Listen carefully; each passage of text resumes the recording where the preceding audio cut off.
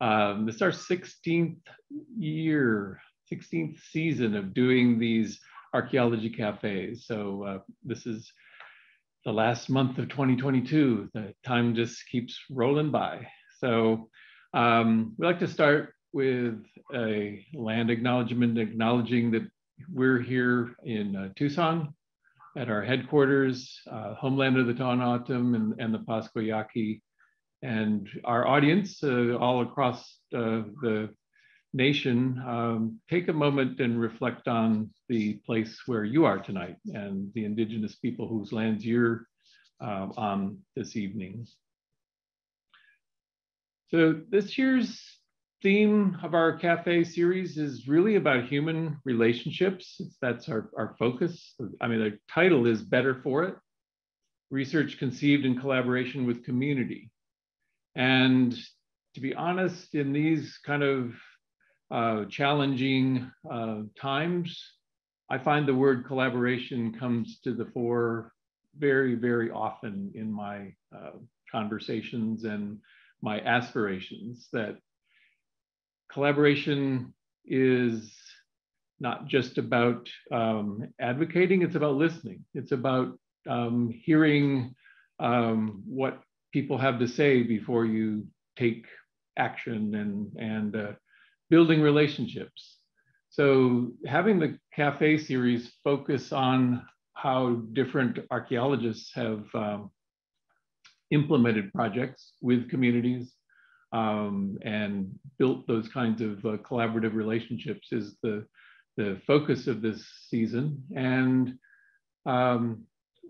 we want to give our speakers the opportunity to share what was hard about it, what was fun about it, what was challenging about it, what might have not have worked on some occasions, and let all of us learn about this process of collaboration. We want to highlight again our debt of gratitude to our cafe sponsors, the Smith family, through the Smith Living Trust. And so there's Jean, Eldon, and Jay Smith. I hope you're out in the audience tonight. And thank you so much for the support that makes this possible. And I won't go much farther here. Bill White. I first met Bill when he was a graduate student here at the University of Arizona, where he earned his PhD in 2017. And he's now at Berkeley as an assistant professor. And I like to, if our speakers want to expand on their background and the biography, I'll let them sort of do it for themselves. But you've got a wonderful, I consider him very much still a young man out there, but he's in a responsible position now, not a graduate student anymore. And he'll be talking to us tonight about public archaeology in African American communities. So thanks, Bill, for joining us, and I'm looking forward to this. Thank you very much for that introduction. All right, let me share my screen. I have some slides.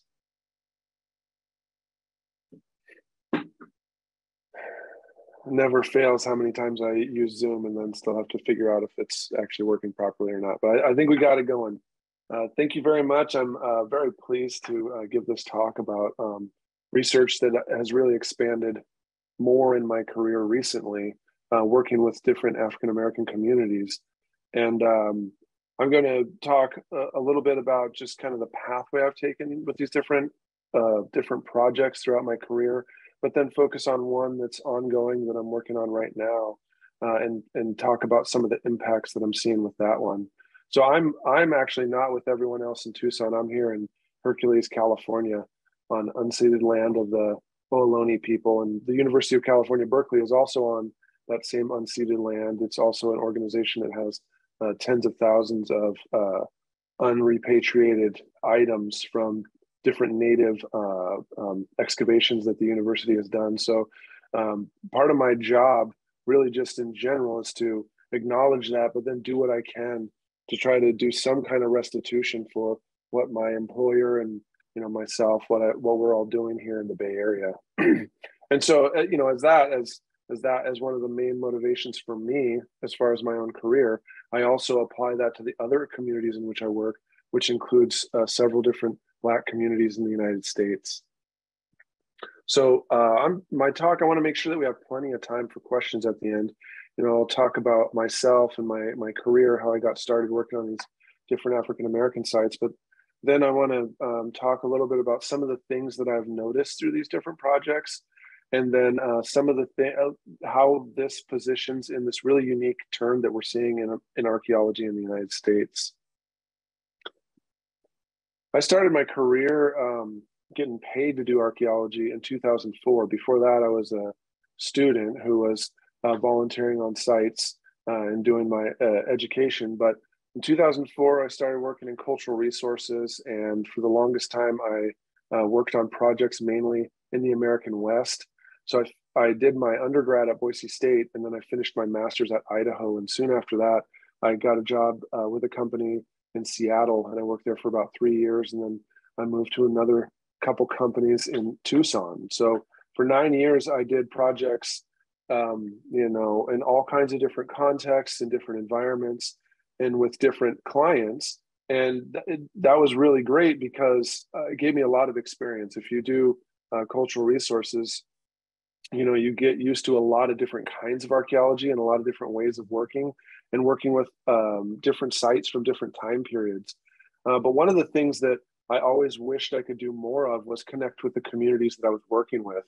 And every now and then there were opportunities to work with folks who were members of different tribes or different communities, Japanese American, African American communities, different Hispanic groups. But that was, limited by my obligations as a contracted employee doing these consulting services. So when I went back for my PhD at the University of Arizona, one of the main things that I was interested in was community-based work, working with different communities. So a couple of things specifically about, working with African-American sites. A lot of this stuff also rhymes with working with other communities, disenfranchised folks, mostly people of color, but also poor white communities. That you find that the work you're doing is always exploratory and reveals a lot of things, because a lot of times the history of these different sites has not been written down or acknowledged.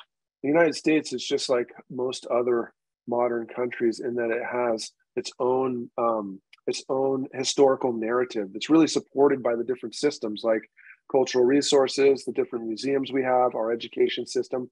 All these things, they support this narrative of history of the United States that doesn't always acknowledge these unique histories or the histories of people who were disenfranchised, including African American folks. So all the time when you're working here, you're creating a new pathway that a lot of times contests what's commonly thought about these places. So another thing too, in the United States, when we talk about people of African American or African descent, we're a lot of times really focusing on all the tragedy that happened through the structures of racism and capitalism and colonialism that affected people of African descent in the United States. But a lot of times when you're actually, talking with Black elders and working with folks from churches and young people, they want to know about the past, and they want to know a different version of the past that's going to help them recognize how strong folks are and how they have survived through all kinds of things, including the echoes of the inequity and injustice that still continues happening in the United States today. So a lot of times when you're working with Black communities, they're looking for stuff that's a source of pride that's going to work against those kinds of, narratives that make Black people see like they're disempowered and, that we're constantly victims. The other thing that ends up happening, because there's more than one way to see all these different sites, is that it's emotional. You start getting into these stories. One major aspect of Black history is repressing a lot of things, because a lot of folks don't want to talk about or think about the things that happened in the past. And so what ends up happening is, you touch emotions, and there can be all kinds of different responses from folks in the community. But the other thing that happens, because a lot of times the archaeologists you're working with are of European descent, they don't necessarily have the same connection.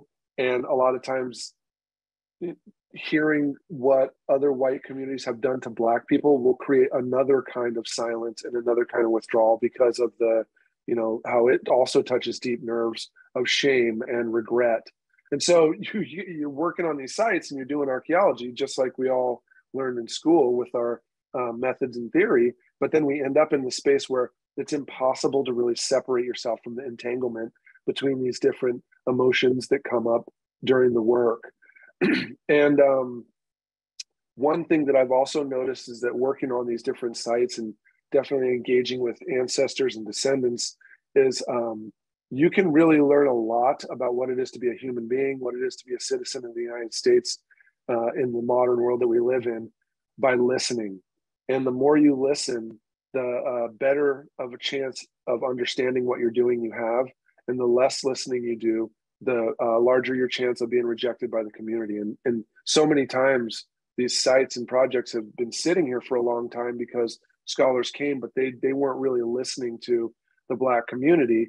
And so just folks withdraw and they're not interested in working with them. And then the projects don't move forward until the right group of people comes along. So some of this stuff is similar to other people of color working with other folks in the United States. But these are just some things that I've noticed by doing this for the last few decades. It's interesting to say I've been doing it for decades. Yeah, so as I mentioned before, I did my master's at the University of Idaho, but I was working on a project that was supported by the University of Maryland and University of Illinois at the new Philadelphia town site, which at the time it was an archaeological site. It's now a National Historic Monument. And so the work was on this property that was purchased from a person who was enslaved formerly. He bought his entire family out of slavery, bought this land from veterans of the War of 1812 in Illinois, and platted the town, the first town that we know of that was platted and subdivided by an African American in Illinois. And throughout that entire process, we were working with folks who owned the land. We were working with people of African descent who were familiar with the site, who had stories and connections and ancestry with the site. And so from the get-go of working with Black communities, my first experiences were always these engaged participatory experiences. And so I brought a lot of that later on when I was doing a public archaeology project in Idaho in the River Street neighborhood, which is a multiracial neighborhood. And because of segregation, it ends up being the place where all people of African descent are forced to live until the first Civil Rights Act allows housing throughout the rest of the city, or the first Fair Housing Act. So this ends up becoming known as the Black neighborhood, even though it's a multiracial space. Well, our excavations focused on several different lots that were owned by African American families. And in the process, not only were we talking with elders and other community members, but we were getting local youth to volunteer, folks who were used to volunteering for archaeology projects. And so the people who were just volunteering to do archaeology end up getting in this other kind of more anthropological approach where elders are telling oral histories, we're recording histories, and folks are learning about these stories of the past as they also learn about archaeology. And so it's a good way for kids are quite interested, folks who studied archaeology but didn't make it a job or a career, they get to come out. But then in the pathway, they are in the process of doing that, they end up in this trajectory towards learning about race and racism in a place like Boise, Idaho. And that brings me to my more recent work in the Virgin Islands. In 2017, I was part of a group of folks with the Society of Black Archaeologists who went down after 2 hurricanes hit the island of St. Croix in 2017 to do damage assessment to historic properties. And the place where we have been working there is administered and owned by the Nature Conservancy, and it's on the National Register. And so they were looking for qualified archaeologists to go and check out how the hurricanes had adversely affected these sites. We had also been invited to do archaeological field schools, and we were able to secure funding. And starting in 2017, we did our first public archaeology project, but it grew into a full-fledged archaeological field school that's been held for several years at the Estate Little Princess.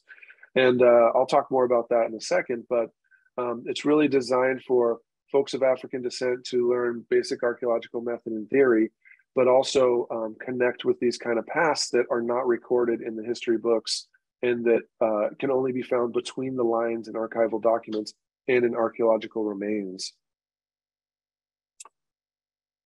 A couple of things that I've learned over the years of doing archaeology in African American communities. I mean, the first thing, first and foremost, is to recognize that the folks that the Census Bureau and we would consider, people of African descent, they don't compose a monolithic community. I mean, sometimes when I say this out loud, folks, immediately they're like, oh yeah, well, that makes a lot of sense. But on the ground, when you're an archaeologist, especially if you're doing consulting or interested in public archaeology, it's very, very difficult to find allies and accomplices that'll help you with this work, because there isn't always just a, registered Black community lodge where you can just reach out and you find all these folks that consider themselves African Americans and are interested in history. I mean, that doesn't necessarily exist. The best thing that happens is that you get a lot of people of African descent who are quite interested in heritage conservation, in archaeology, in historic preservation, and they end up helping you. But it's always important to remember that those folks are among a bunch of, a larger population, many of whom don't care about archaeology, or many of whom just think it's interesting, but not enough for them to really take time out to engage with it. So there's also, no real federal mandate that forces organizations to seek out people of African descent and consult with them or collaborate with them.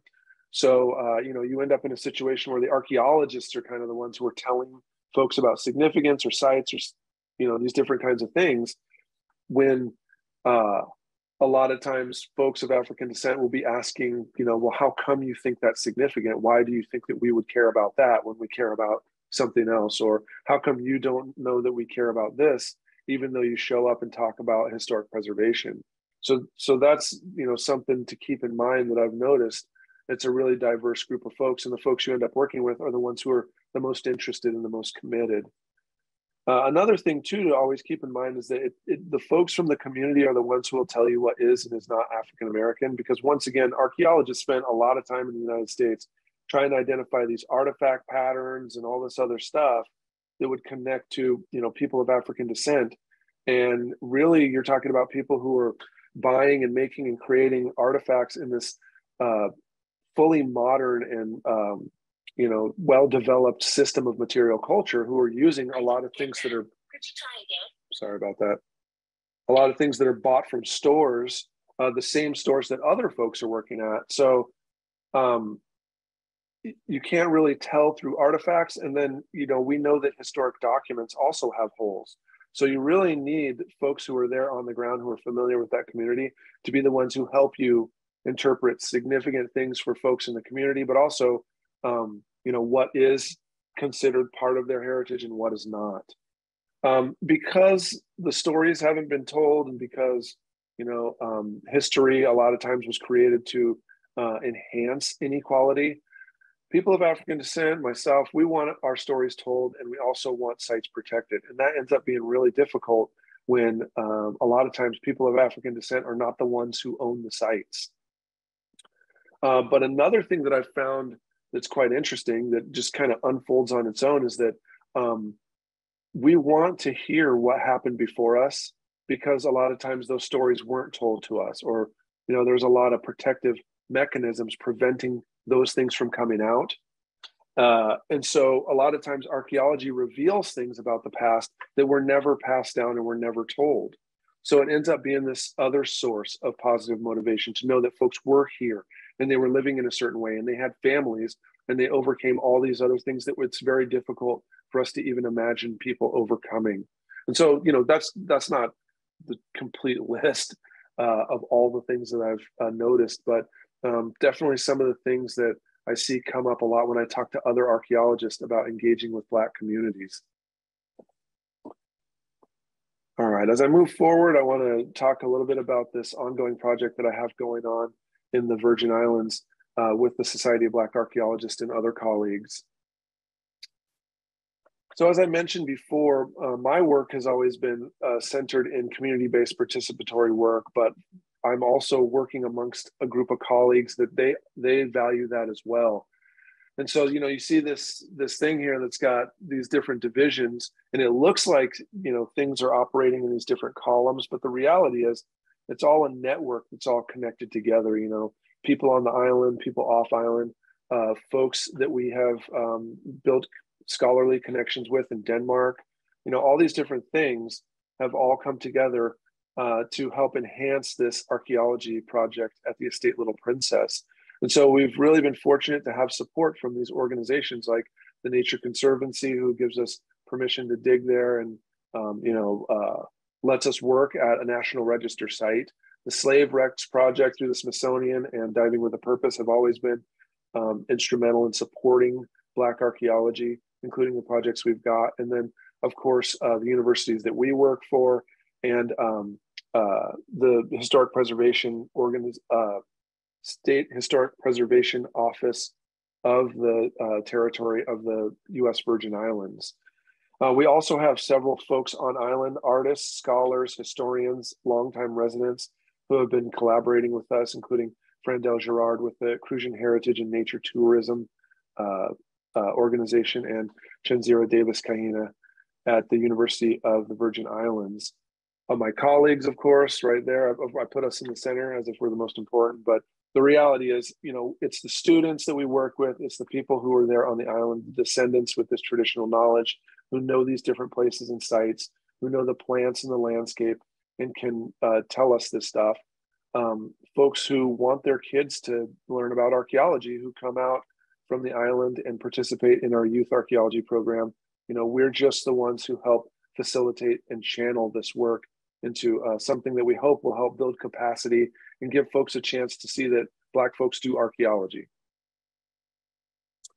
So here's an overview of the island of St. Croix. It's one of 3 main islands in the United States Virgin Islands. This is showing you the location of the archaeological project that we work on. St. Croix is the biggest of the Virgin Islands. I don't know the population right now. I know that the territory has taken a hit since 2017 when many people left the island after the hurricanes. But St. Croix has the most people on island. And as you can tell, it's been extensively modified by development. And that southern part there, you can see the airport, but also a very large oil refinery. The oil refinery is one of the biggest employers on the island. And the other thing it's kind of difficult for you to see is that the places that are not developed with houses and subdivisions are really rugged hills that it's difficult for you to develop or build anything on. So this entire thing that you're seeing here has been absolutely enhanced over the last 500 years from what it originally was. And when we talk about the archaeology on St. Croix, we're looking at the latest stage in a long line of development, starting back thousands of years ago, but really, terraforming the island over the last 500 years. We haven't found any indigenous archaeological remains at the Estate Little Princess, but this is an overview of the property where we're working on the core piece of land that's still intact, that's administered by the Nature Conservancy. The estate was actually larger than this, but over the years, pieces have been subdivided off. For a long time, St. Croix was occupied and used by indigenous folks, Arawak and Carib archaeological cultures. And, you know, people who were part of those ethnicities when the Spanish arrived were living on the landscape. They were utilizing this place for a long time. In 1493, Columbus, on his second voyage, lands on St. Croix, and that really kicks off the intervention of people of European descent and African descent being active on the island. For years, the Spanish Empire tried to assert dominion over St. Croix, but it was English and French folks and Dutch investors and other people who were interested in plantation economy that were on the island. They kept setting up different plantations, and there was all kinds of battles over this place until the French end up being the ones who get title to it, and it's bought in 1733 by Denmark. For years, there had already been different kinds of plantations and different kinds of agricultural businesses there on the island that involved enslaved African laborers.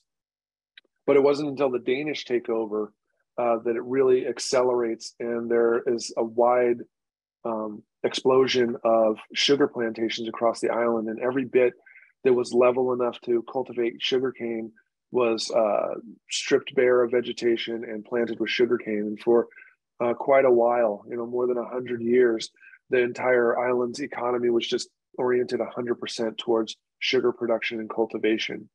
The estate Little Princess was established in 1739 through some Danish investors. So soon after the Danish kingdom takes over this island, investors from Denmark start setting up these different sugar plantations.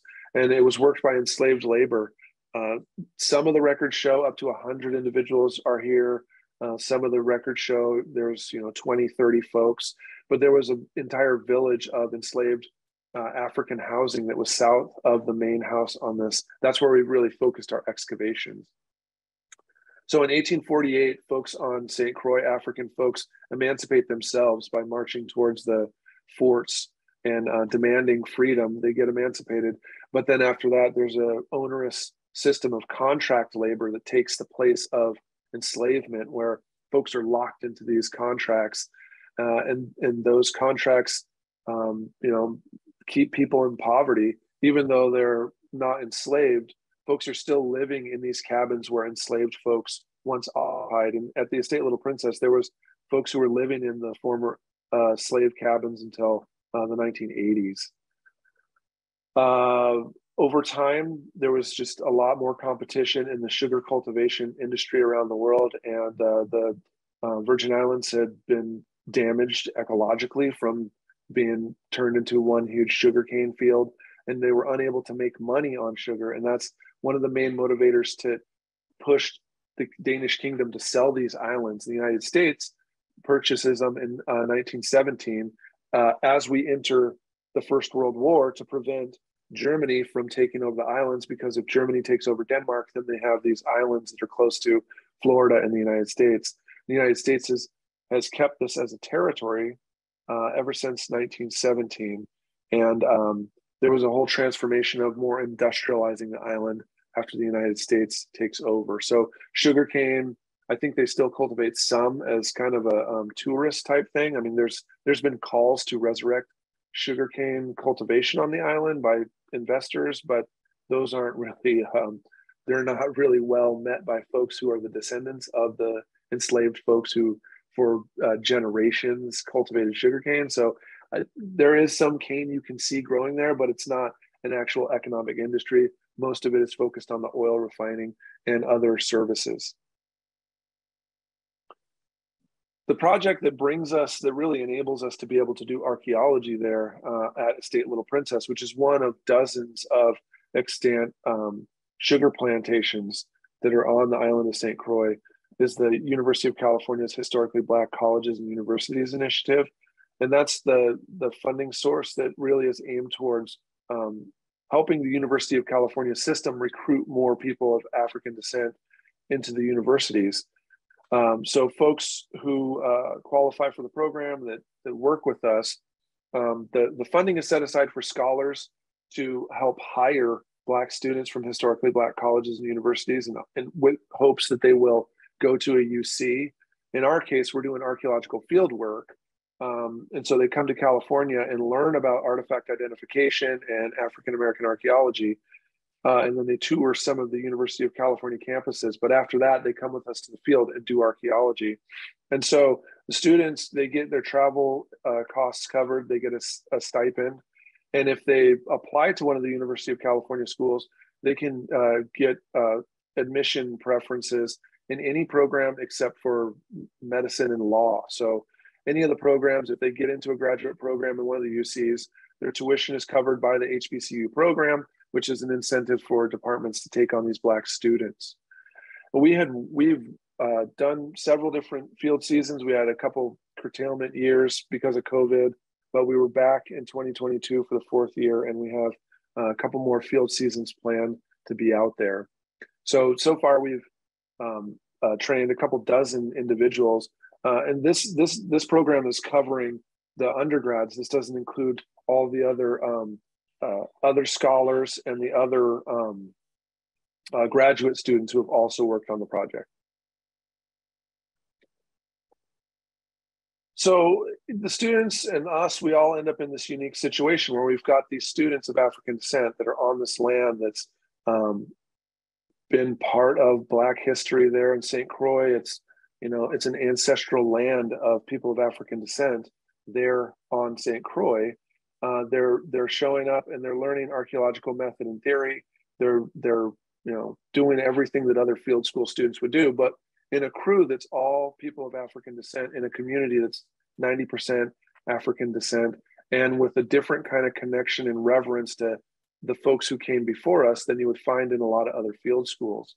And so the goal is to try and teach folks, you know, the nuts and bolts of how to do archaeology in hopes that they'll go on to do archaeology, but also to make it fully clear that this is more of a heart-centered approach that is fully aware of the emotional stuff that ends up happening when you're in this kind of situation, and also the same kind of internal exploration that happens from all these students who start to think more about their own ancestry and their own families when they go back to their homes.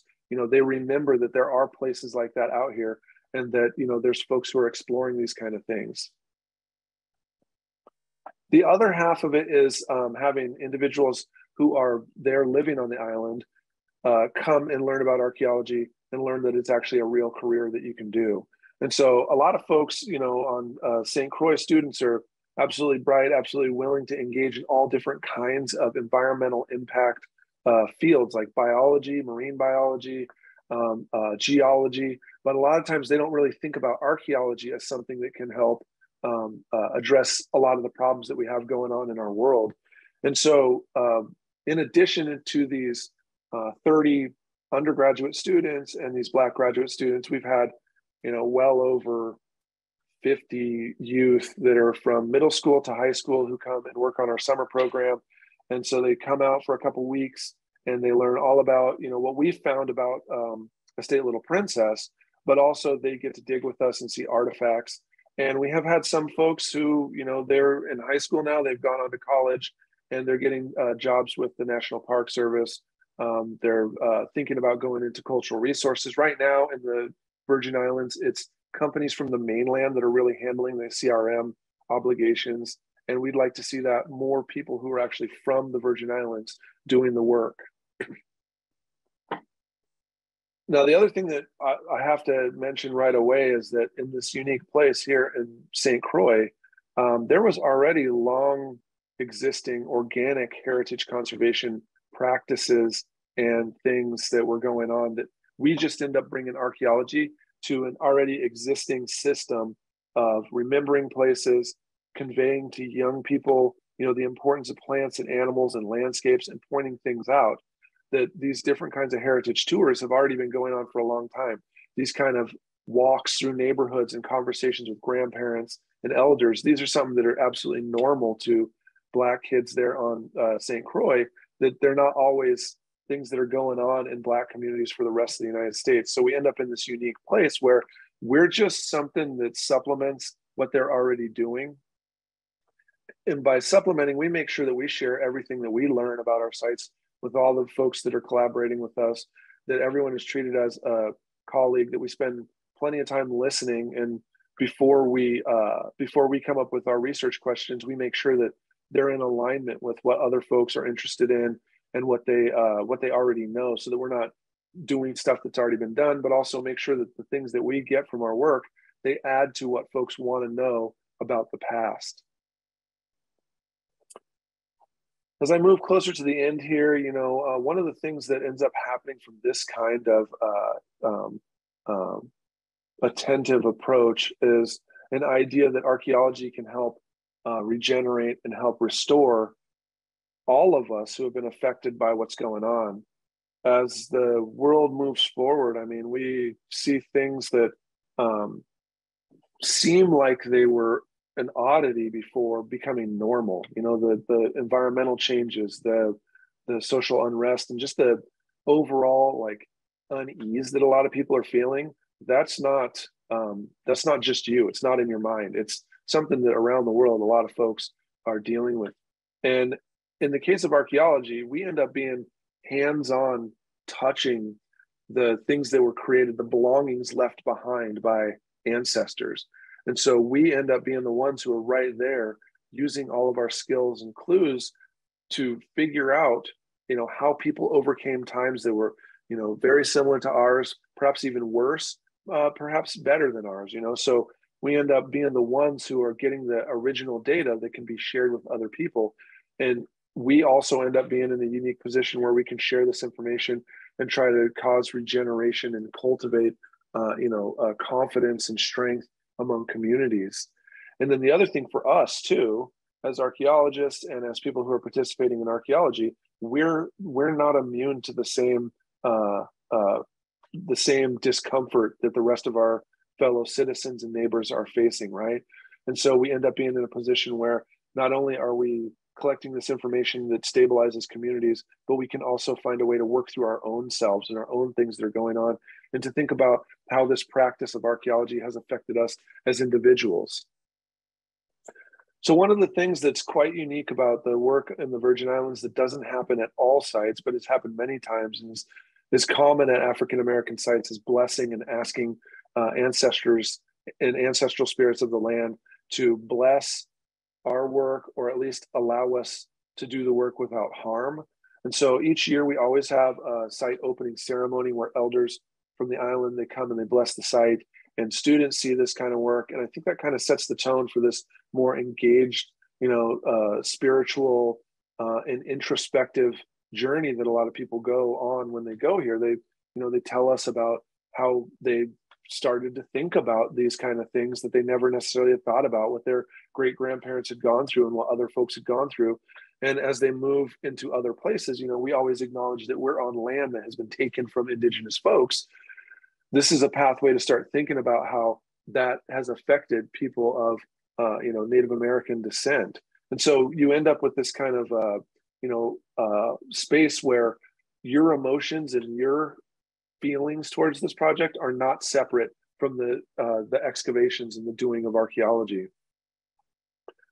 And as we continue doing this practice, more and more times, those of us who have been on the project for quite a while start to come away with this feeling that, this is the kind of way that archaeology should be, and that it's not an act and it's not just something that's added on, that in fact, maybe this is an essential piece that archaeology has been missing for these many decades and centuries. As I close here, I just want to mention, this takes an entire different mindset, and it's not something that's applied purely to African-American communities. In my own career, in my quest, I've seen it unfold as someone of African descent, working on these different projects with other Black people. But, this is the kind of stuff that really could become the way of archaeology in the 21st century. And so it involves you, thinking about this as being a part of the way you even consider archaeology, and the way you carry yourself both inside the institutions where you work and outside.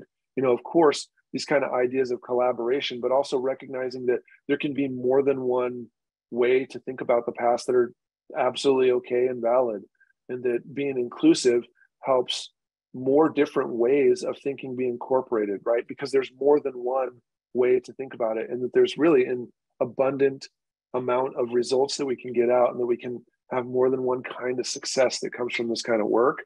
But of course, all that comes from being honest with ourselves, and being honest with the communities where we're working, truthfully talking about what can archaeology do and what it can't do. And then, where are you at in your career, in your life, and, what are you willing to embark upon? So all these things, I put this cosmogram up here, but in reality, this should be just kind of the entry point to what's going on in the 2020s in archaeology. And I'm starting to see this come out in more literature, in more of our professional organizations, the conversations that we're having right now. So it's not just me. This is something that's happening not just for people who are studying African-American sites, but folks in the United States who are just doing archaeology in general. I appreciate everyone sticking around until the very end here on this talk. I also appreciate the invitation from Archaeology Southwest. Tucson has a really special place in my heart. It's where my kids were born, and I bought my first house in Tucson, so I really like that place. And if there's any way to help folks in Tucson, I'm never far away.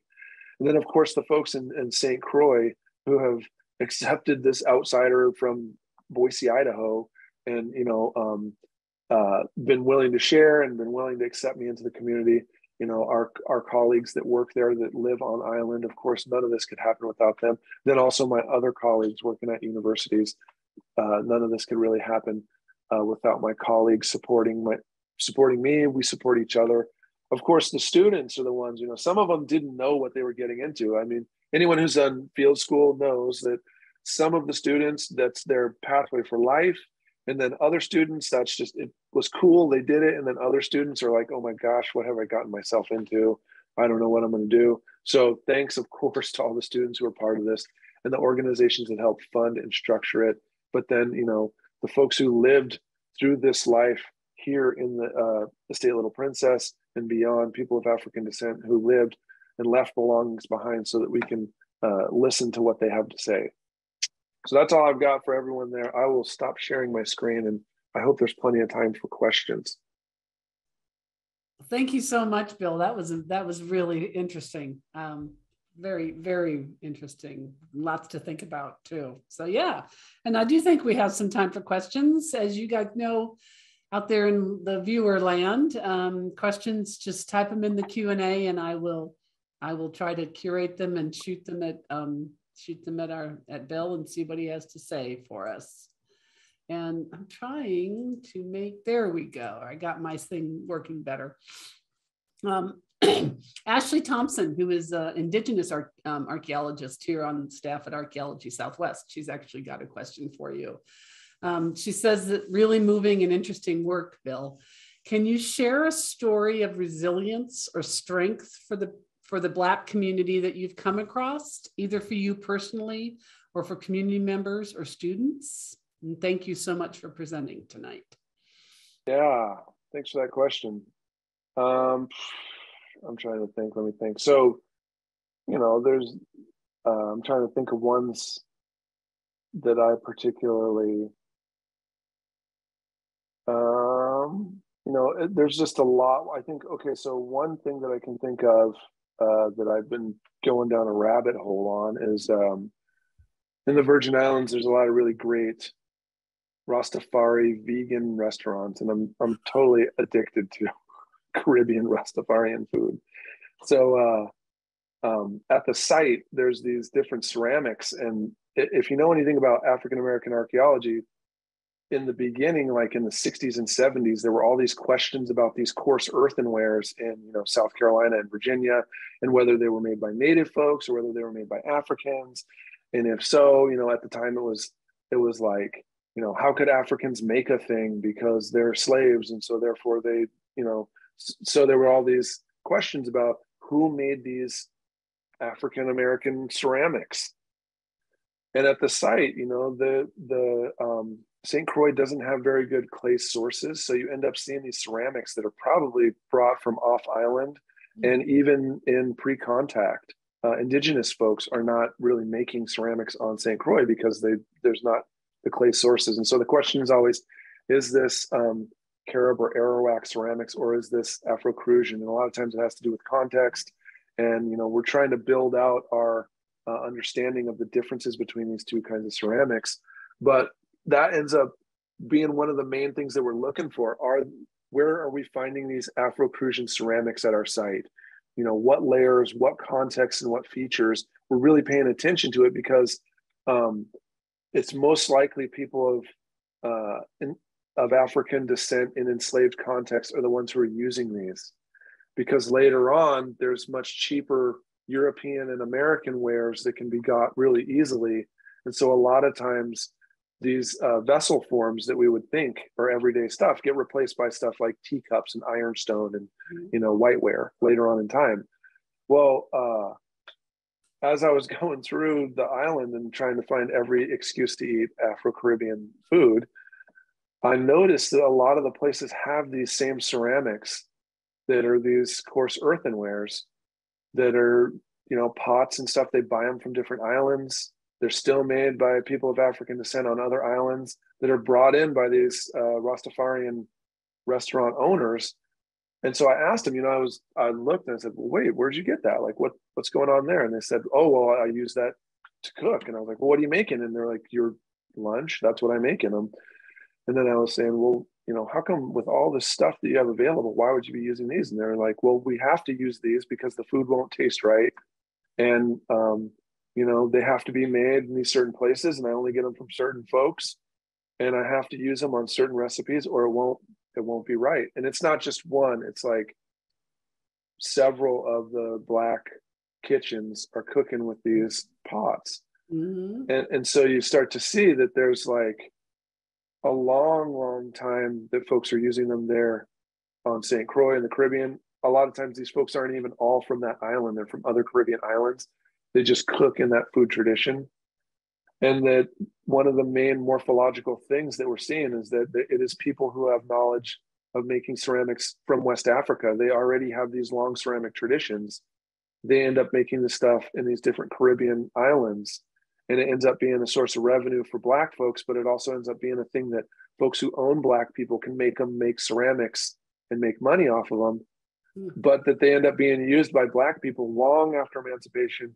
And that there's certain kinds of things that, I mean, you only can make those with those. It was really interesting to see that, you know, we would think that it's, you know, people who have been crushed by the world being forced to make ceramics, but then you end up seeing that it's a cultural thing that has a long history in West Africa that ends up carrying on today.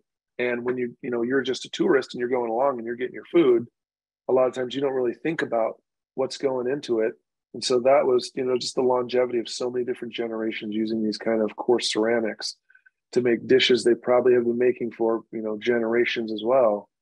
It's just at a certain point you kind of realize like, wow, that's a chain unbroken from West Africa, still a variant, still happening in 2022. Yeah. No, that's a great story. Thank you. Yeah. How did you get into archaeology as a profession? Coming out of Idaho, I think you said? I mean, were you inspired by anyone in particular? Yeah. Indiana Jones movies and Star Wars. When I was a boy, I wanted to either be an astronaut or an archaeologist. I was born in 1979. And when I was a boy, it was like, those were the movies I was watching with my family. And I didn't, when I was in high school in Idaho, I realized that I was too tall to fit into a NASA suit. They didn't have SpaceX. So it was like NASA or nothing. I'm too tall. So I dropped out of all my math and got like AP American history and stuff. And when I was taking my aptitude test in high school, archaeology wasn't a career that showed up. Mm-hmm. So I didn't think I could do it because I didn't think it was anything real. And I started as an undergrad as a marketing major. And on the very first day, I realized I'd made a bad mistake because I had an economics class. And I was like, I don't know anyone in the world who thinks this way and makes economic decisions like this. This is like a bad choice. No one thinks like this, which is why, you know, our economics is the way it is, right? Explaining very simple things that anthropologists have already known for a long time, or going into very elaborate math that explains very simple context archaeologists have already known for a long time.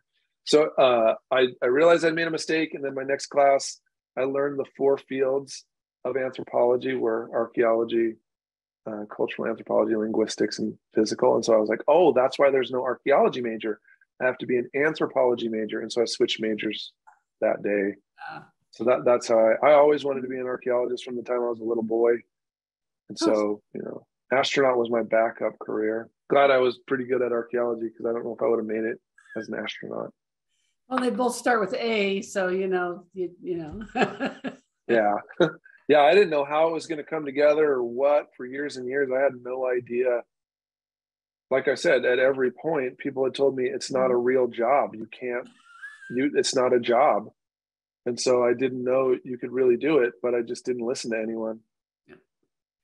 Yeah. Did you have any personal connections to that project that you did in Boise? Mm-hmm. Yeah, I grew up in Boise. So that was a neighborhood that the neighborhood's going down. It's getting gentrified and reconstructed. It was the focus of redevelopment in the city of Boise from like the 1950s. And the city has just never changed its course on building things in that neighborhood. but it was a working class neighborhood, one of the oldest parts of town. And so it's just going down faster and faster. And when I was going for my master's, folks from, elders I knew were telling me, you need to do archaeology here. Like, if you don't do it now, it's going to be gone. But I didn't have the skills to really do anything there. Mm-hmm. After a decade or so of doing cultural resources, it was a different story. And then it was the parcel that I worked on now. It was like half of a city block, and the parts that aren't city park are all developed into condos. Mm-hmm. So that summer that we worked there was really the last time that anyone could have worked on that as open space.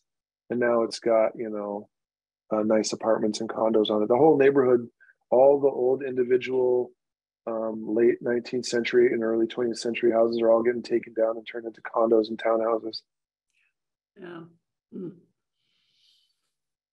So can you elaborate a little bit more on, what community participatory research really is? What do you find challenging about it, and, what might be the easiest? Or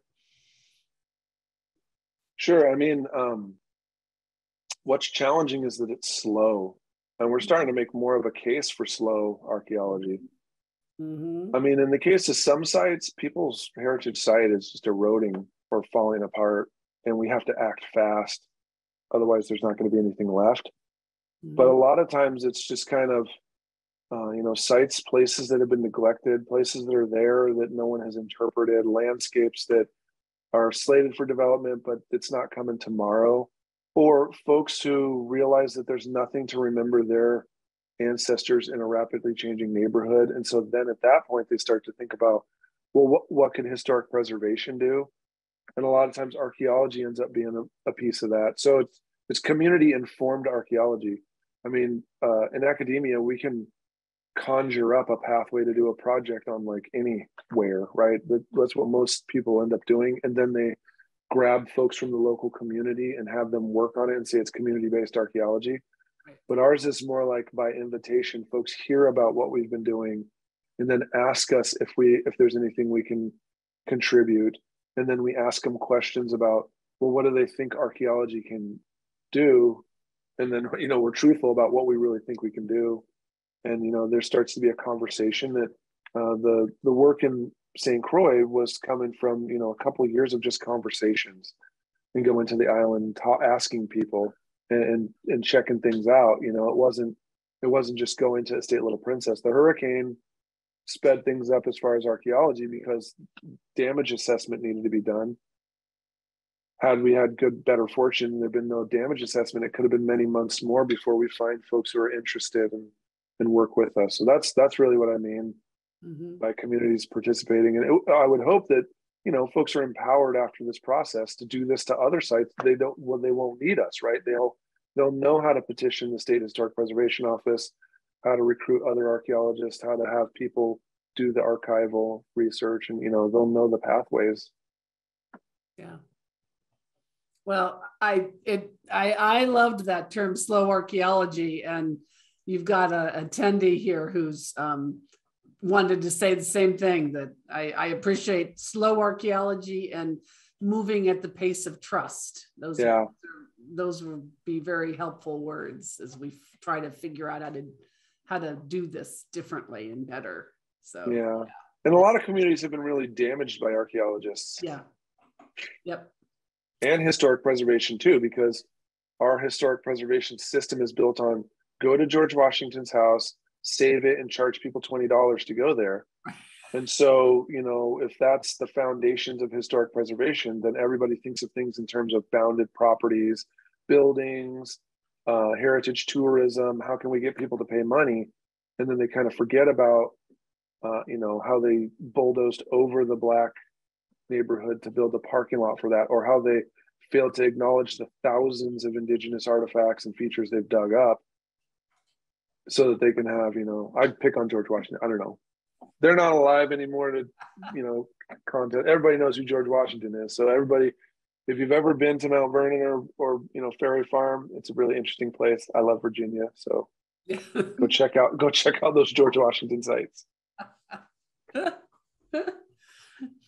So someone was asking back on St. Croix, were any of the local students able to trace ancestors to actually lived on that site?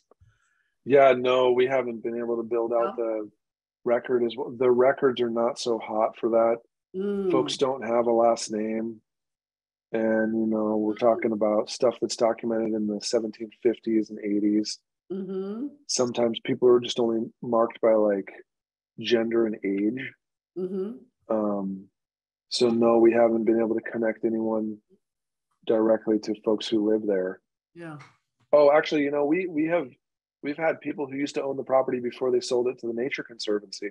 Oh. They've come out. They're elders now. They talked about the place beforehand, and the enslaved village was totally overgrown before the Nature Conservancy. And so most of those cabins were covered up by forest. Yeah. Yeah. I mean, can you tell us a little bit more about, you know, what you're learning through the archaeology there on the estate?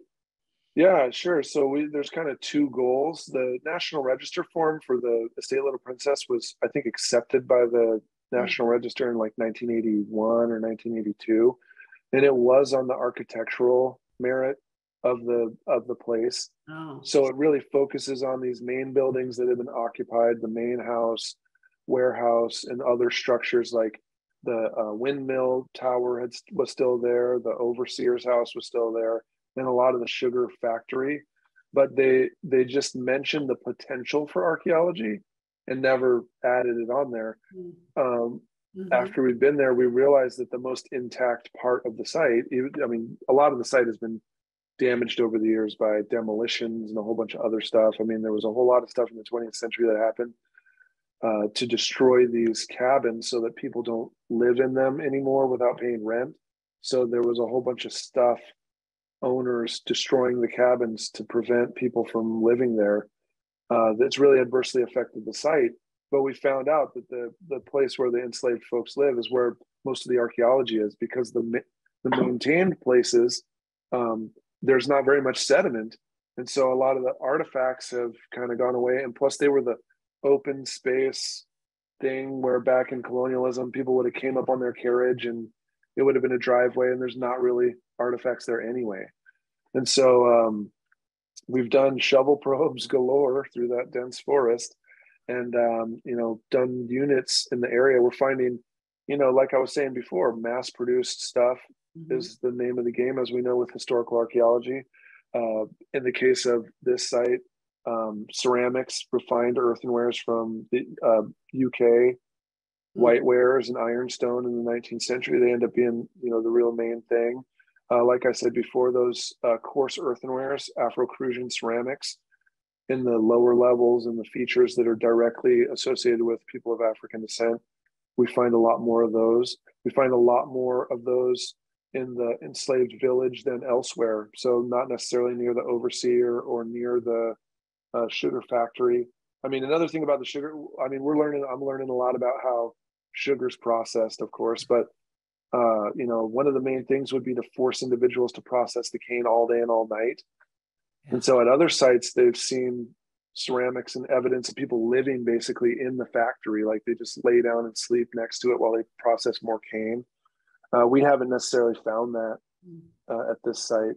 The other things that are really interesting is like the hydrological regime. We've got a great scholar, Ben Siegel, who's working on this, who's been doing a lot of LIDAR analysis and looking at soils and sediments across the whole area with an eye towards water sources, because St. Croix, it seems like it's really a subtropical place. It doesn't actually get as much water and rainfall as a lot of the other islands. So water is a major thing the whole time. It still is there. And so these different kinds of water catchment ponds and wells and other things that are being used to convey water to the crops, we're starting to learn a lot more about, you know, how you keep sugarcane with the water that it needs, how you can provision human beings and have water for them on this really kind of dry island when everybody else is doing the same thing. And so we've learned a lot of really interesting stuff about, you know, just kind of water conveyance and how water use compares with other more tropical Caribbean islands where there was sugar production. Sounds Yeah. really fascinating. Well, we've reached the end of our hour, so I think we probably should wrap this up, let you go have some dinner or whatever it is that you next have to do. Maybe you can find some, vegan Caribbean food or something. No, I've gone all throughout the Bay Area. They don't have it here. Nothing? Oh, that's a bummer. Dang, Smell you like think St. they'd have Croix, I know that. somewhere. Yeah. It is the other side of the country after all, but Yeah. call Bill. And maybe they might not have those pots though. That's the other. Yeah, that's right. That's probably the problem. Yeah. Well, I'm going to thank you, but call Bill Doley back and let him wrap this up for us for this evening. Well, I want to wrap it up, starting with a big thanks to you, Bill. That was a superb travel through a place that I know almost nothing about, but thank you. And I really like the fact that you tied one of my other current favorite words, which is regeneration, to archaeology. I'm impressed by that. I hope that the Nature Conservancy can create, it sounds like they're opening up avenues for the community to be part of that place, and that the story emerges as a very different story than what the TNC probably got involved with in the start. So it's all an exciting process. And we're going to shift a month from now in the new year, 2023. Bill, you can't think you're old yet, so decades you got a long ways to go, but a new year is coming around. So January 10th, Christopher Merritt and Karen Kwan from the state of Utah will be talking about Chinese railroad worker experience in Terrace, Utah. I seem to have a very difficult time with that little phrase, Chinese railroad worker experience in Terrace, Utah. How about that? So we'll see you in a month, in a new year. And again, thanks so much, Bill. I looking forward to look at your graphic again in the which will be online here probably in a week or so. So that's an opportunity for any of your friends who missed tonight's presentation. So thanks again. Have an enjoyable dinner, even though your first choice won't be on your menu tonight.